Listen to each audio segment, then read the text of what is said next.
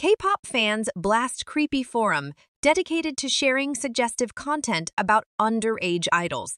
The term maknae refers to the youngest group member and is another of the many positions found in K-pop groups.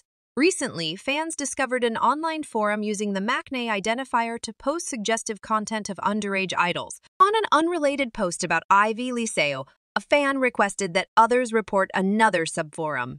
Going off of the name alone, maknaes, one might not assume there is anything of concern.